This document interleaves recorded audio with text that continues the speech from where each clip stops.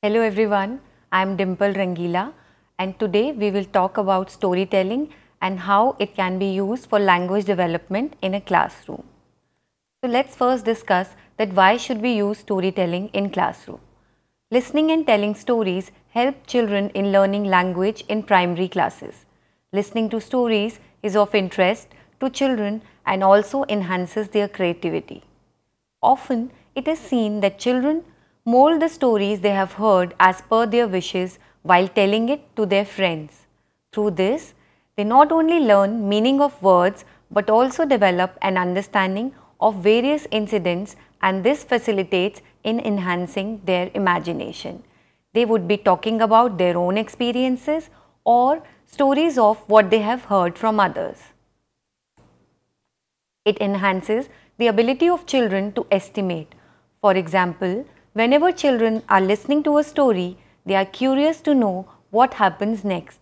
They guess as per their understanding, and if the story progresses as per their guess, they grow more confident, and with time, their estimates become more accurate. Most notably, these stories help the children to prepare for their future life. For example, the rabbit and the lion story prepares them mentally to face the difficulties that life brings in front of them. In storytelling, we keep incorporating our life experiences. Sometimes, when the storyteller finds something very important, then she exaggerates that part of the story and emphasizes the same part. While doing this, main focus is on shaping the life's incidents, characters, etc., and also in attracting the attention of the listener. Moreover, the storyteller's manner of telling the story impacts the interest generated in the story. And whenever new words are used in a story, the children are able to guess the meaning of the word by observing the expressions of the storyteller. This facilitates in enhancing their vocabulary, listening, understanding and estimation.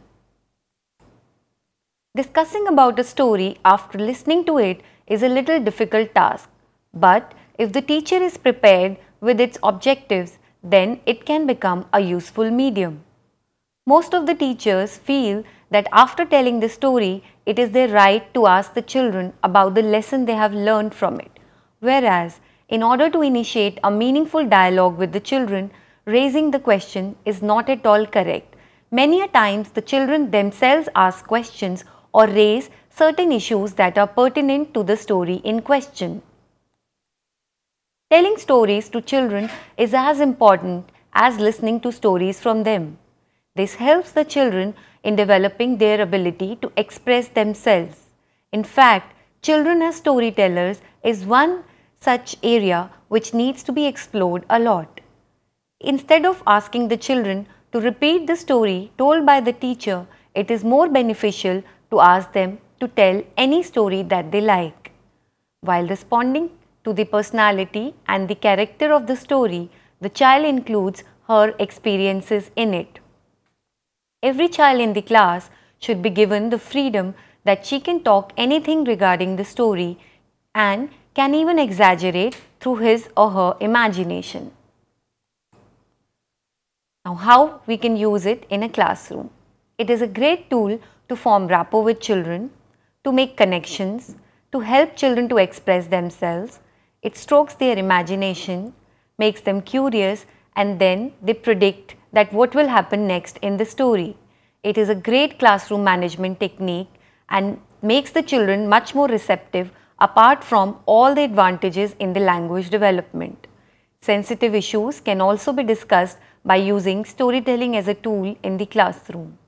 Storytelling can generate meaningful discussion and help in forming peer relationships. So, let us see the advantages of storytelling for children. As a cognitive process, it helps children to infer and derive meaning from what they have heard. It helps them further in problem solving because they relate the happenings of the story to their real life situation. It helps them to sequence the story and in exploration. It helps them to understand emotions of their own selves as well as emotions of the others. they also learn to empathize. That means they learn to put themselves in the other person's shoe to understand how another person would be feeling at a particular time. It further enhances social development as children, when they are together in the classroom, it leads to collaboration, cooperation, initiative taking, and one story can generate multiple views and perspectives of children.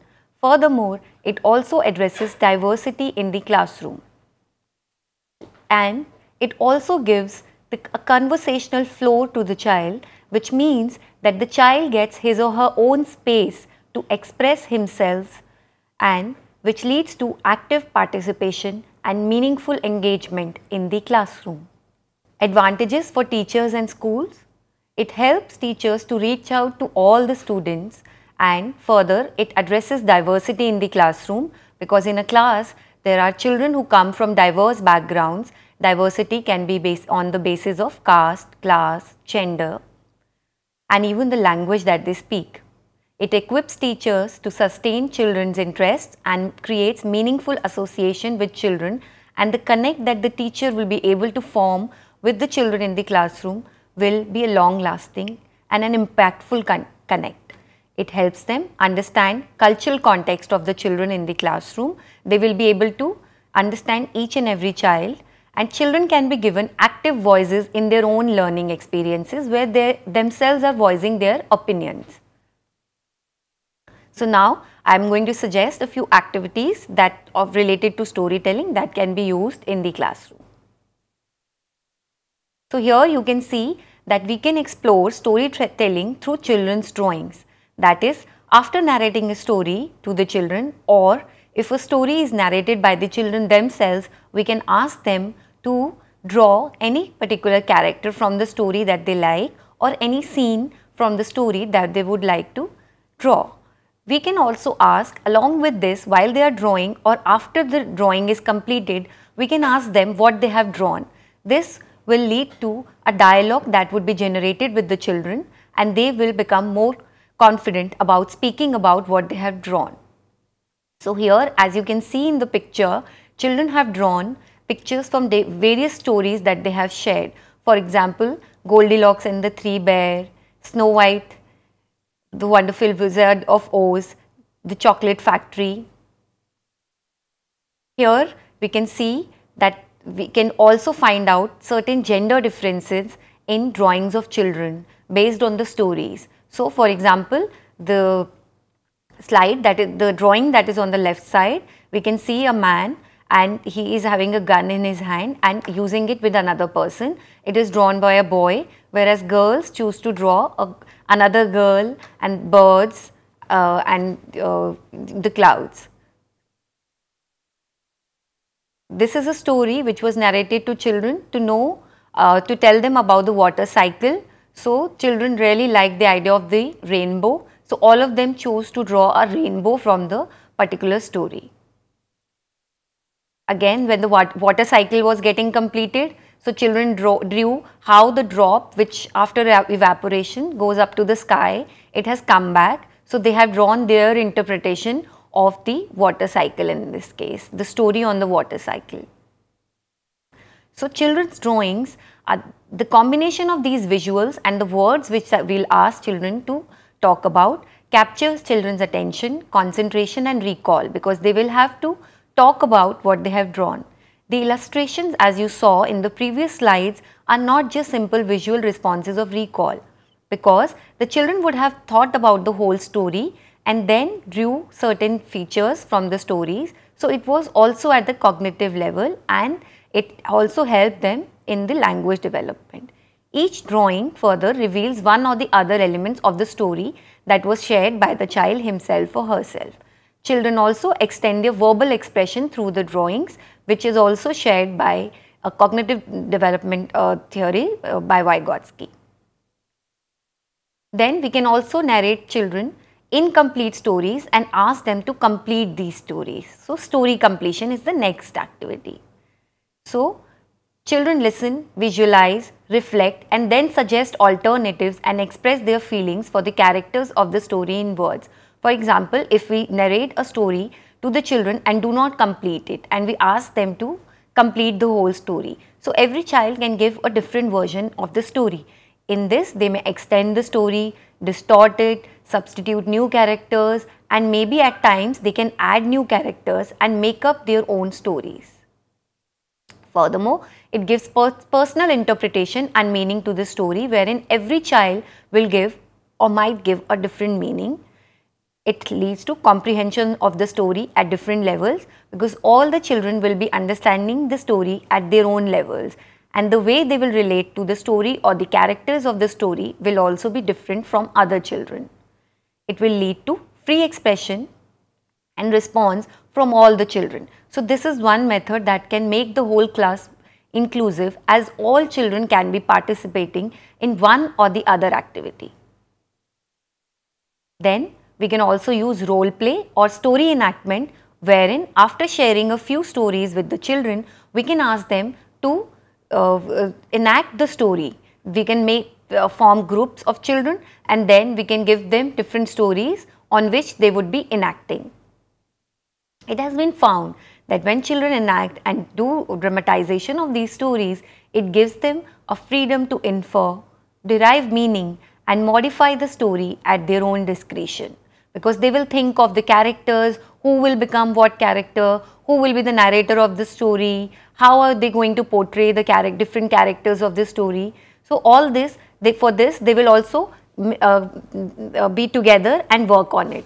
It also helps them in problem solving as they deal with the challenge and bring about a resolution. And since it will be a group activity, a lot of group dynamics can also be understood. Innovation and spontaneity are also evident through their thoughts and actions. Many a times, immediately the children have to improvise on the role that they are having in the story. So that innovation and spontaneity becomes very important in storytelling. The flexible nature of these enactments make the classroom again very inclusive, wherein all the children can be participating in these activities and can have different roles in the story enactment process. Stories by children. So now we will talk about children as storytellers, wherein they themselves make their own stories and share their stories. So till now we spoke about children as listeners. Now when we give an opportunity to children to tell their own stories, it transforms them from listeners to active participants in the storytelling process. The opportunity gives them a conversational floor, as I talked about earlier also, to get their voices heard, and they really look forward to this personal space wherein they can share their stories with others. This not only makes them feel confident but also increases their self-esteem and self-worth, and they take pride in sharing these stories with others, and they also like the idea that they are being heard by others. The activity leads to free expression of ideas, and individual voices receive equal attention from all. So till now we talked about the group storytelling activity. This is being an individual activity. Children will get an individual expression of their thoughts, and that expression will come in through their stories.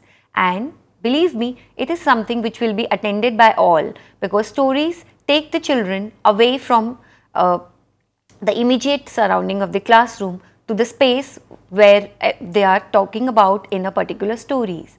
This way, stories also turn to become a travelling metaphor. By travelling metaphor, I mean that stories travel across space from one place to the other. When the children will be sharing these stories with their other peers, who may be, or maybe their siblings, they go back and share with their parents, grandparents, uncles or aunts. This way, no story will remain an untold story. All the stories this way will travel from one place to the other and will be shared by one person or the other person. And then every time a story travels, it will be transformed by that person's interpretation. So that will give a new meaning to the story. Children also voice what an ideal story should be like.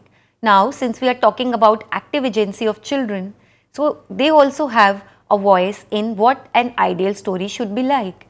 So children usually like stories which have animal characters and stories which have a particular clear beginning, there is a middle in which there is a problem posed and how that challenge is overcome by the central character of the story towards the end.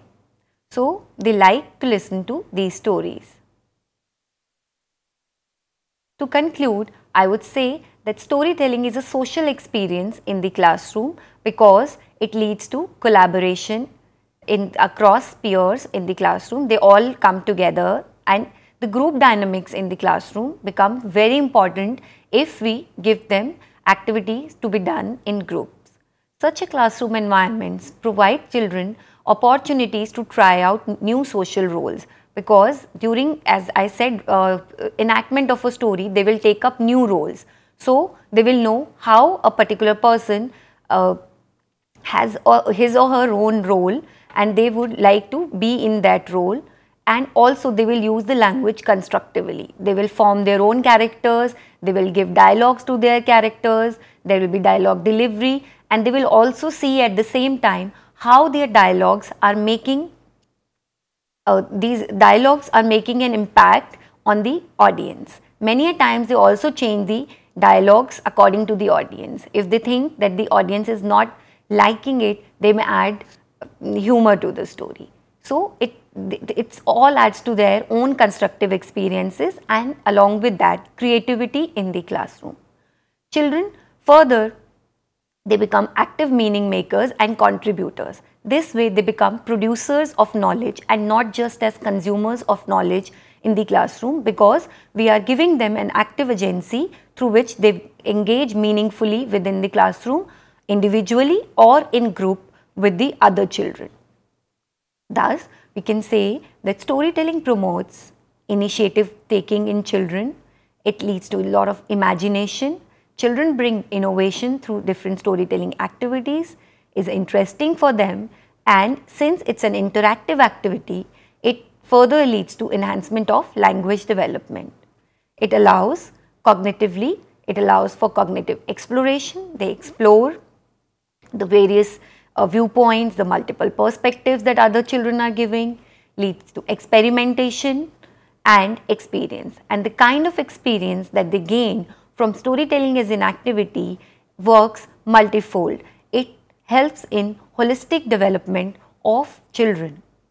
Thus, in today's session on storytelling and how it leads to language development in the classroom, we learnt about the use of storytelling and furthermore the advantages of storytelling, and in a classroom how using different activities we can make storytelling as a tool to enhance the language development of the child and furthermore which leads to the holistic development of the child. Thank you.